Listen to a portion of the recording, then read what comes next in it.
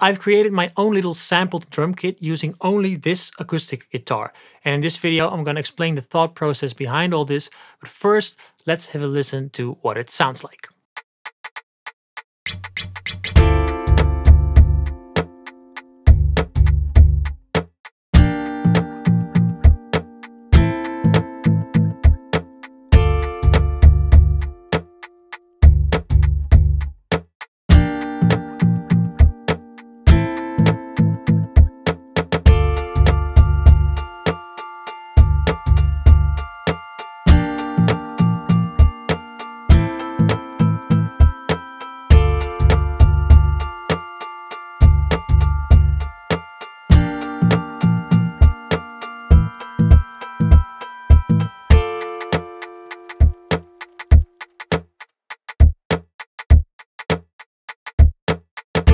Alright, so this is the basic Quest for Groove pad layout, and if you're not familiar with this, I'll link to another video in a card and in the description below, so you can check that out first before moving on with this one.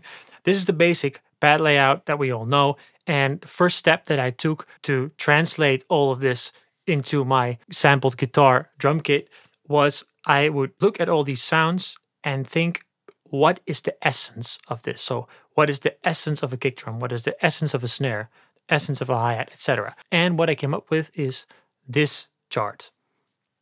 So this is basically the same layout, but instead of kick drum, it says something like low-pitched, boomy, heavy sound.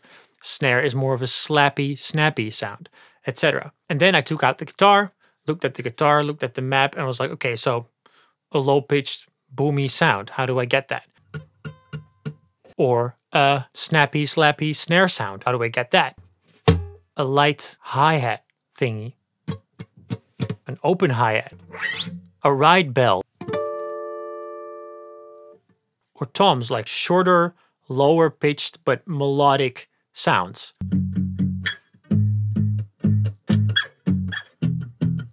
Or cymbals. Yeah, so I messed around with that a little bit. I pitched the kick drum 1 octave down, by the way. And after setting all those sounds up, I ended up with this kit.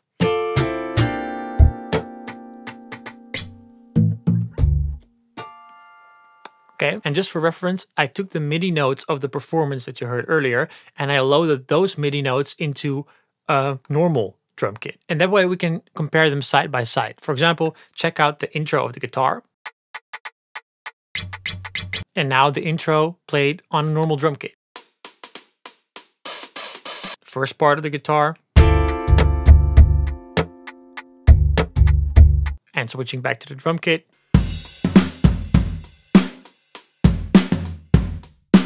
Back to the guitar.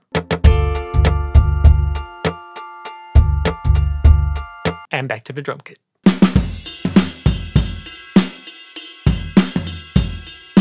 Obviously, the two kits sound very different, but the general message that they're conveying, the essence of what they're playing, is quite the same. I mean, the guitar sounds a bit more melodic, there's more real tones there, but still, the story is similar. And I think if you want to start drumming with unconventional drum sounds, or you want to come up with your own kits, this is a very nice way to get started. But by just thinking, how can I maintain the essence of every part of the drum kit, but use unconventional sounds to achieve those essences?